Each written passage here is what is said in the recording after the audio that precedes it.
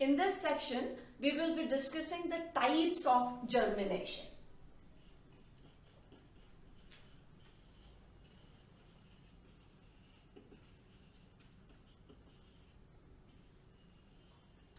There are two types. First is known as epigeal germination.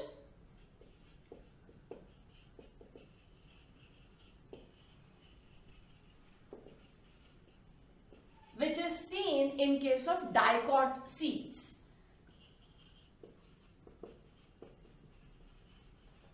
And the second is known as hypogeal germination.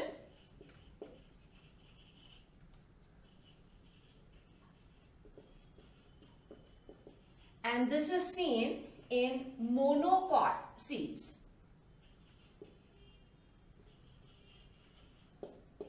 Now let us understand what exactly we mean by these two terms. Geal word is related to the soil or ground, and epi is above the ground and hypogeal is below ground. Once we understand what exactly happens during this process of germination, we will understand why this term has been given to this type of germination. Suppose this is the soil surface, and when we sow the seeds and when we put it inside the soil, say this is the seed which has been put inside, and we are drawing the dicot seed, and that's why I have drawn a bean here. So when we say dicot seed, the examples that we can take of lima beans, gram, pea, etc. all dicot seeds. So here this bean has been put under the ground. It has been sown. Now when it germinates, we have seen the process also, and we know it is the radicle which is going to emerge first. Before we come to this, let us draw a small structure of the dicot seed to understand the various parts. When we draw a dicot seed, this is the embryonal axis, and attached to this embryonal axis is this cotyledon. So there are two cotyledons as we are talking of the dicot seeds. Let us label these parts, and we need to know these parts very well, because that is what is going to help us these two processes properly. So this part of the embryonal axis to which these two cotyledons are attached, that means this highlighted part, this is known as cotyledonary node. The part which is highlighted at the top, this is the plumule, and this tip is the radicle. Now there are two parts remaining. The part which is between plumule and the cotyledonary node, that means this upper highlighted part. This part is known as epicotyle, or sometimes it is also pronounced as epicotyl. Similarly, there is one part which is between the cotyledonary node and the radicle. This part is known as hypocotyl or hypocotyl. Let me write it here, hypocotyl or hypocotyl. Now, when we talk about the germination of the dicot seeds, what is going to happen is emergence. That means the radicle is going to emerge.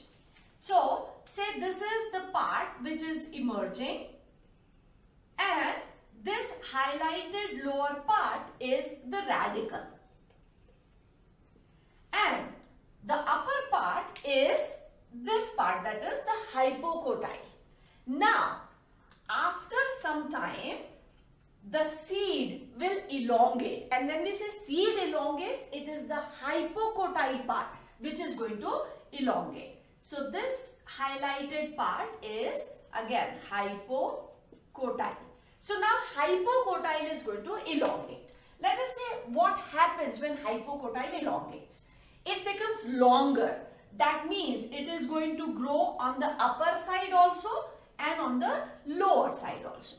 So when it grows on the upper side, now this becomes the elongated hypocotyle.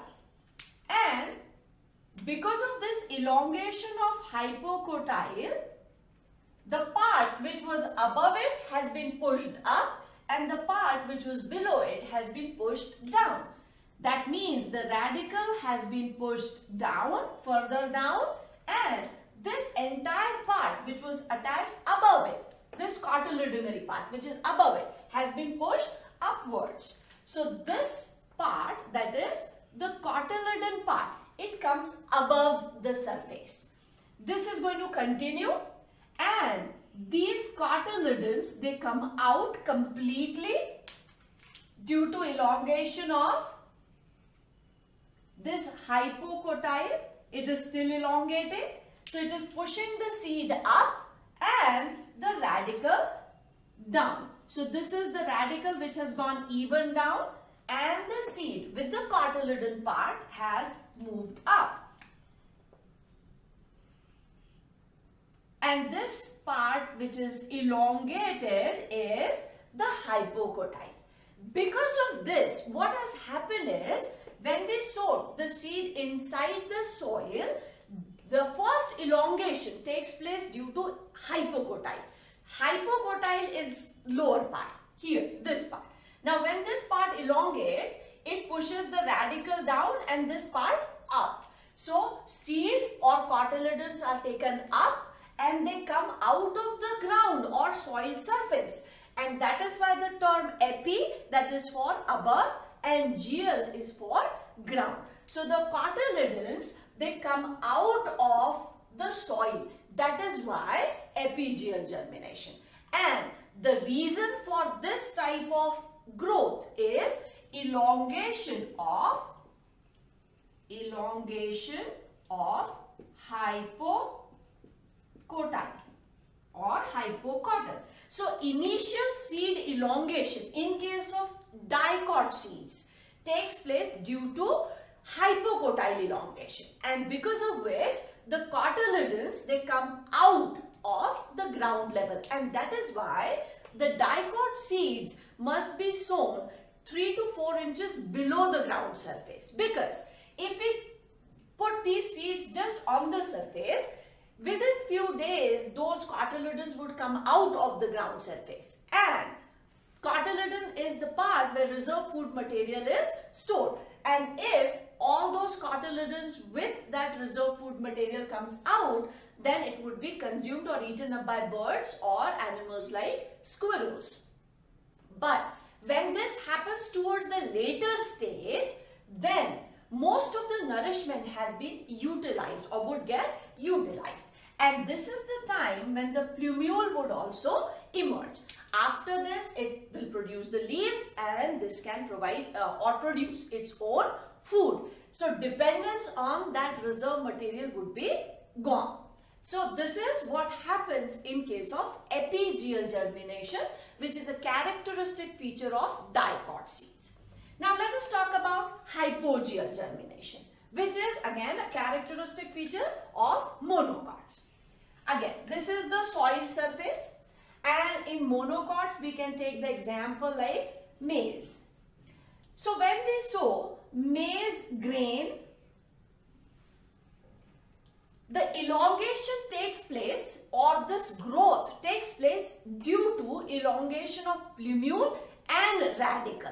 This is monocot, so there is a slight difference. We don't have plumule and radical. Instead, the structures are known as coleoptile and coleorhiza.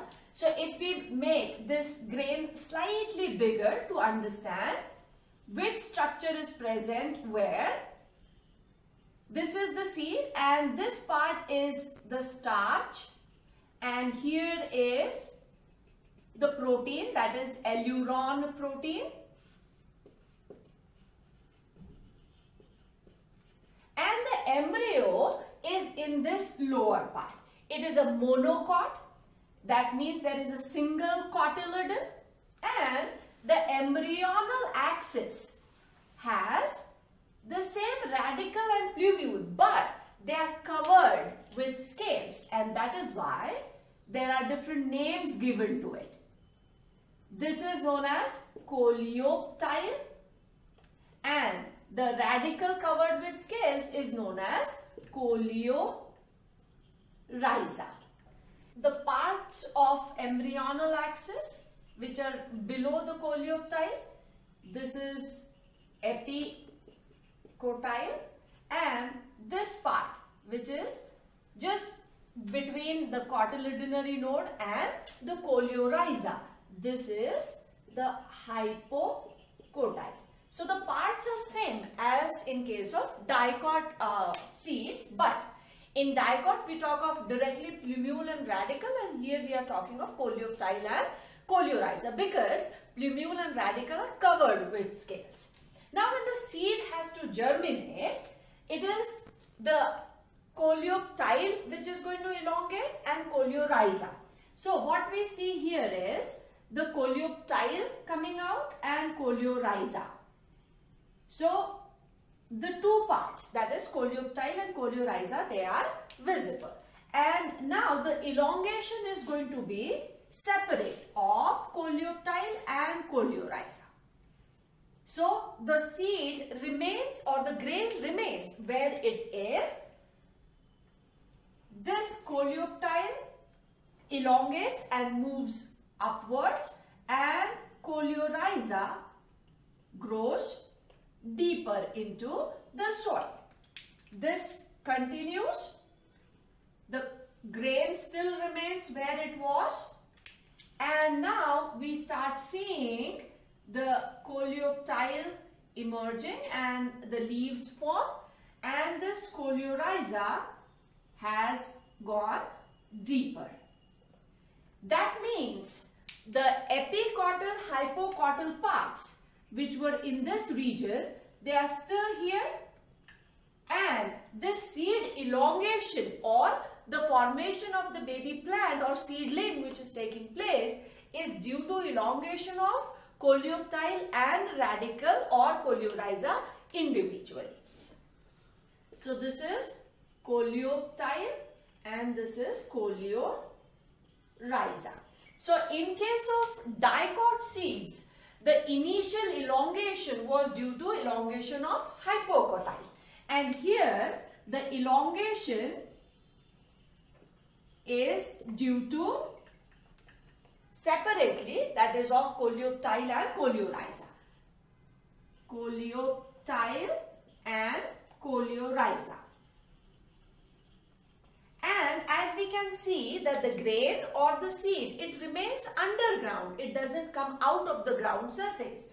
And that is why the term hypo. Hypo is below and geal is again for the soil or ground surface. So the difference between the two, that is dicot seeds and monocot seeds, is germination process is same. But in case of dicot seeds, the development of hypocotyle takes place first, or elongation of hypocotyle takes place first, due to which the structure which is above hypocotyle is pushed upwards and the structure below it, that is radicle, is pushed down.